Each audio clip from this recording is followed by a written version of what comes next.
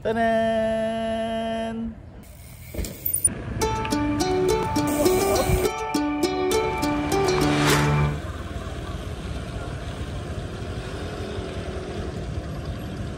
Today we're outdoors and we're gonna use the Timemore B75 water dropper and the Oria dripper, but without the scale and the timer.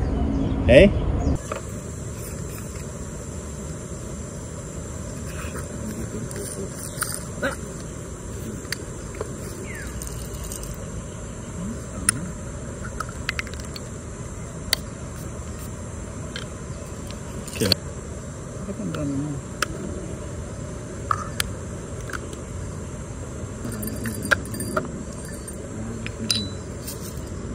Para siyang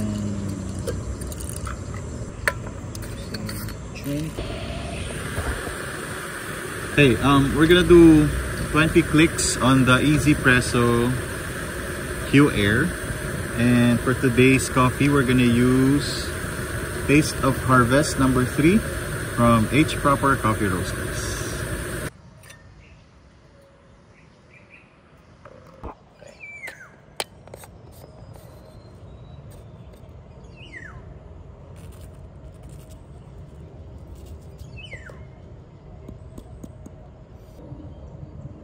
Okay, now we're gonna do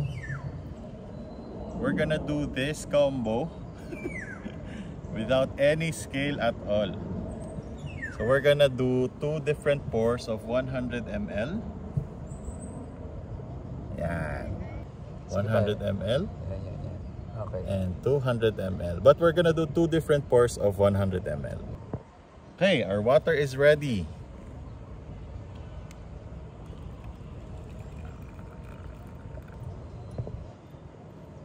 Pala yung linya, tinitignan ko dito sa loob. Offset na lang. Offset na lang.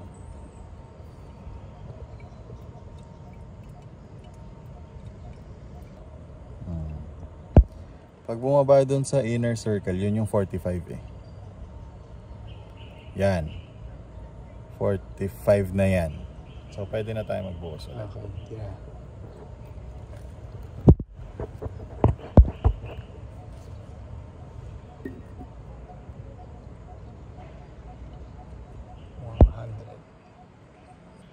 Kasi nagmamakro. Nagmamakro siya.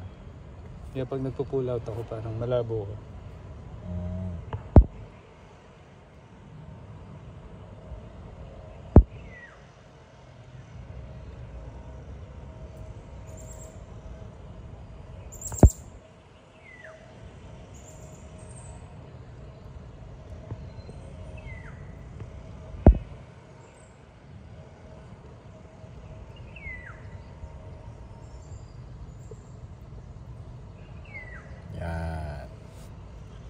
It's done.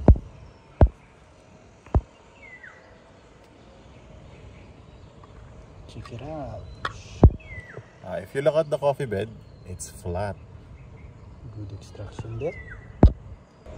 I brought with me the dye fluid R2 and we're gonna test the extraction level later. But for now,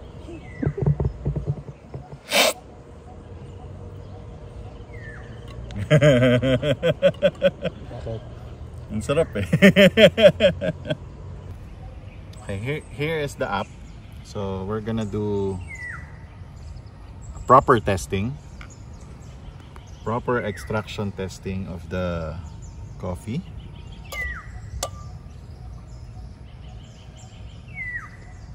Kala ko sisisi.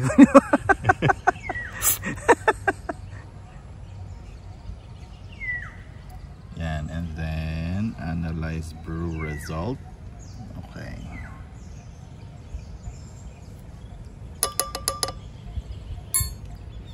Testing.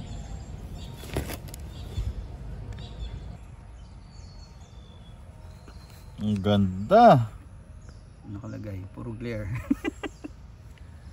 So far, nakalagay 146. 146. I really like it. Ganda yung balance eh. Okay. 174. dose is 13. Huy! Ganda.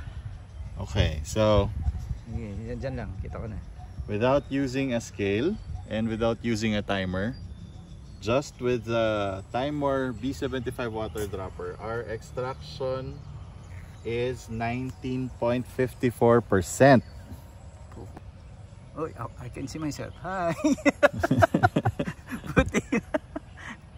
That's it for this episode. I would say that brewing with the Timemore water dropper without your scale and your timer is very successful, right? That's it for this episode. In the next videos, I'm gonna show you more about coffee. Bye!